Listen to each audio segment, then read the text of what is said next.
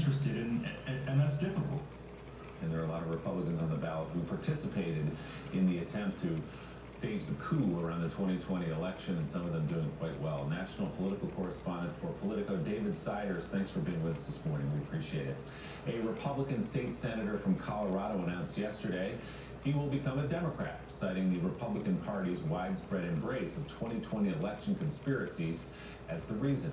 Moderate state senator Kevin Priola said in a letter yesterday he was horrified by the January 6th attack at the United States Capitol. He writes, "I cannot continue to be part of a political